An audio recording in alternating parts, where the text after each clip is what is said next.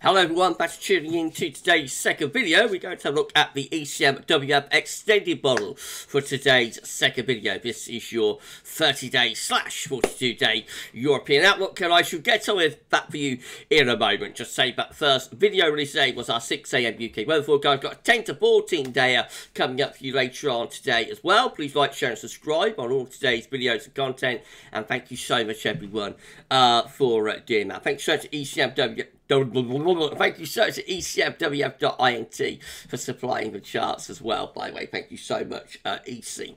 Right, we're going to start off with the week 1 mean sea level pressure anomaly, taking us from the 7th to the 14th of August. So we've got low pressure this week in the Atlantic, and this low pressure is moving into northern and western parts of Europe as well. High pressure ridging up from the south and from the southwest into much of southern and also western and central parts of Europe. And there is a little bit of blocking away to the north as well. But jet streams sort of rising northwards in that kind of direction. 500 millibar heights looks a little bit like this. So we've got below average heights in the Atlantic and into Northwest Europe as well, some above average heights, some higher pressure down to Spain and Portugal. So that's where the driest, warmest weather is going to be in the south and southwest of Europe with lower pressure.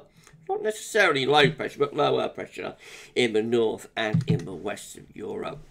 So this time, the temperature anomaly is looking this week. The coolest anomalies are over on the eastern side of Europe, actually, from Poland to the Black Sea and down to the Balkans. We see temperatures 3 to 6 degrees below average there. Also extending into southern parts of Scandinavia as well. So we've got Denmark, southern Sweden, and also Norway with below average temperatures, but further north it's warmer than average in central and northern parts of Scandinavia and the northwest of Russia. Around the Baltic Sea states of Latvia, Estonia and Lithuania, it's a little bit cooler through there as well. Out west it's warmer, so Ireland a little bit above average, western parts of the UK also a little bit above average, although southeast is a bit cooler than average. Much of France, northern France coming out cooler than average, the south of France coming out warmer, and particularly warm through Spain, Portugal, and into North Africa. That's where the heat is really building. That takes us down into the Med, of course. So from the Balearic Islands back to Spain and Portugal, it's excuse me, mostly hotter than average. From the Balearic Islands eastwards, though, it's cooler than normal through Corsica, Sardinia, and in towards Italy as well, below average temperatures through there, and through into the Greek islands. So it's a bit of a mix. Western parts of the Greek islands maybe a bit on the cooler side, eastern parts of the Greek islands tend to be a little bit warmer, and then that warmth extends up through Turkey toward the Black Sea as well. Precipitation-wise, we look like this. So the wettest weather is across Scandinavia, looking particularly wet through Sweden, Norway, and down into Denmark as well. We also see wetter than average conditions through the Baltic Sea states of Latvia, Estonia, Lithuania, northwards towards Finland. It's a little bit mixed, drier in the south, bit wetter in the north and the northeast, and then most wetter conditions just extending into the far east of Europe as well. So eastern parts of Ukraine, for example, coming out a little bit wet and down into the Black Sea too. Elsewhere, though, it's relatively dry. So much of the Mediterranean, as you'd expect this time of year, drier than average. Also pretty dry through southern parts of France and towards northern Italy and northwards into southern Germany.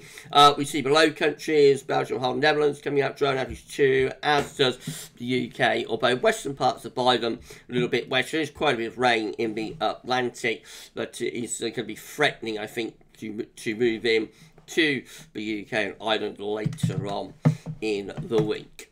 Week 2 will be the 14th to the 21st of August.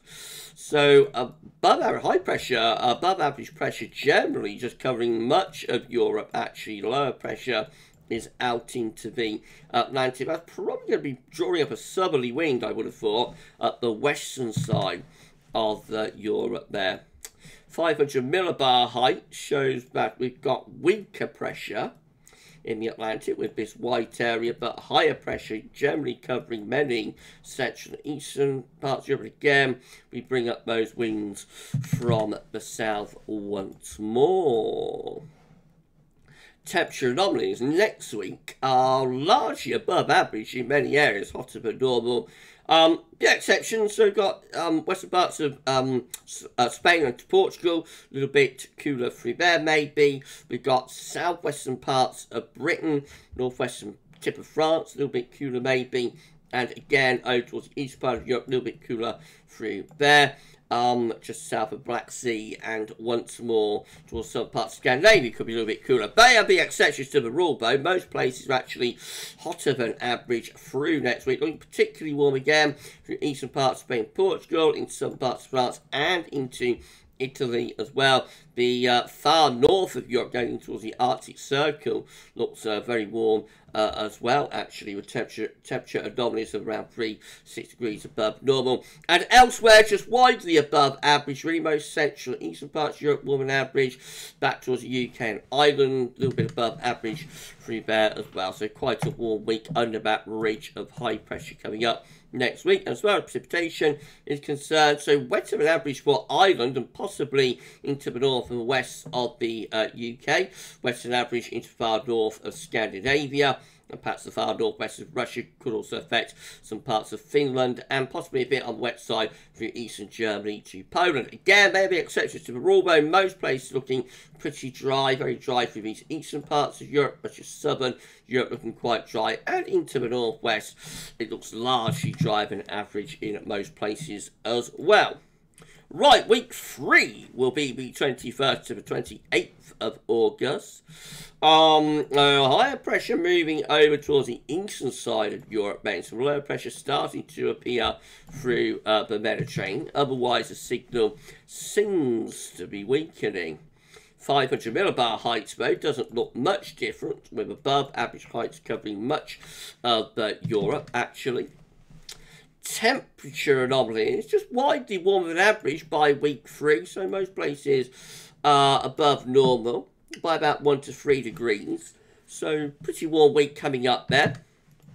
And as far as precipitation is concerned, again, also a little bit on the wetter side, just in the far northwest, Ireland, UK, north parts of Germany to the Low Countries, probably Denmark and Scandinavia, and probably up towards Finland as well, looking a little bit wetter than north. The driest weather seems to be down in the southeastern corner, so it looks like got a bit of a northwest-southeast split, really, but precipitation with these areas rather wet. And these areas are looking a lot drier, I think. Week 4 will be the 28th of August to the 4th of September. Got some lower pressure in the Atlantic then. Weak signal, higher pressure on the far eastern side of Europe. 500 millibar heights, quite a weak signal, so there is still a ridge over on the eastern side of Europe. Could this area be starting to get influenced by lower pressure? Let's put in a question mark about that. And as far as the temperature anomaly is concerned, still pretty warm in most areas, especially southern parts of Europe, but also up in the north and in the northeast, while most places coming out average to above normal by the 4th week. Does look a little bit on the wet side, though, in the far northwest. Again, we've got quite a bit of rain in the Atlantic. Some of that starting to affect Ireland and the UK, and just into parts of Scandinavia as well. Driest weather seems to be in the far eastern portion of Europe. Right, that's the 30-day look ahead done, but let's go for weeks 5 and 6 data before we go, because why not? So week 5 will be the 4th to the 11th of September. No real signal in this week. So let's move on to the 500 millibar height anomaly. That shows some above average heights into the far north of Europe there.